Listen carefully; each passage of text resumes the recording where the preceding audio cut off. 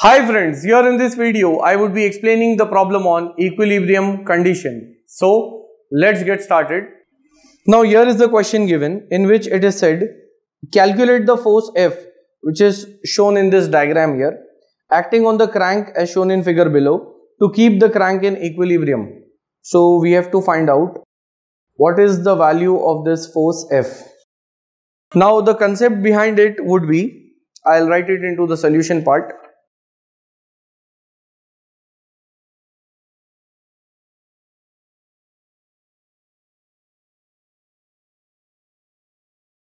Since the given crank is in equilibrium, it is said in the data, so therefore the condition would be the summation of moments of all forces. Now here when we see this crank, over it there is a 20 kilonewton force. So when this 20 kilonewton force is acting, it would be producing a moment about this point, because this crank is rotating about point B and this end is called as the fulcrum about which the lever rotates. So fulcrum is the point about which the lever would be rotating, or we can say oscillating in this manner. And so here at point A 20 kilonewton is acting. Distance from the fulcrum B is 200 mm, which is the vertical distance, and force is horizontal. So they are both perpendicular to each other. So there would be a moment produced at point B. Similarly here we have F. Because of that also a moment would be produced. But this F is inclined at an angle of 60 degrees. So remember, in mechanics, whenever we have inclined forces, try to resolve them first, because we have to resolve them and then use, instead of using a single force. So here when we see, it is the force F is inclined at 60 degree with respect to the horizontal. So there would be two components for this force. One is the horizontal component, and its value would be, since the angle is measured with respect to this horizontal line, so that is the force into cos of the angle, which is 60 degree, and the vertical component would be F sine 60 degree.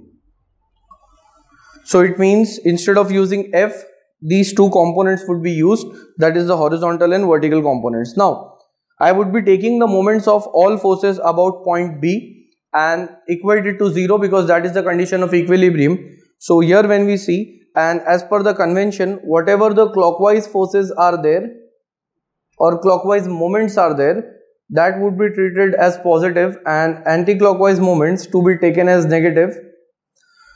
So this 200 kilonewton is producing a moment in an anti-clockwise sense, so that would be minus 20 into 200. And here the condition is, I'll write down, summation of moment of all forces about point B is equal to 0. Clockwise moments positive, anti-clockwise negative. So therefore minus 20 into 200. Then here out of the two components, F cos 60 is passing through the same line of action as point B. So there is no perpendicular distance between point B and F cos 60. So its moment would be 0, because if the force is horizontal, the perpendicular distance is vertical. So there is no perpendicular distance between B and F cos 60. So its component would be 0. I'll write down it as 0. Then F sine 60, it is acting in the downward direction. So when I take the moment about point B, it would be in a clockwise direction, so that would be positive. So F sine 60 into 300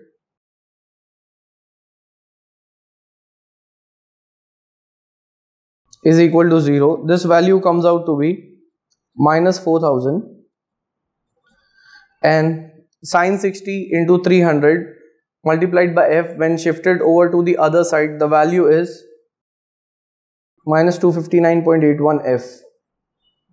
So negative gets cancelled from both the side, and F would be 4000 divided by 259.81. So the final value is 15.396 kilonewton, because we have taken 20 in terms of kilonewton. So the final force would also be in terms of kilonewton. So here we have calculated the value of an unknown force which is acting on at the end of the crank by using the condition of equilibrium.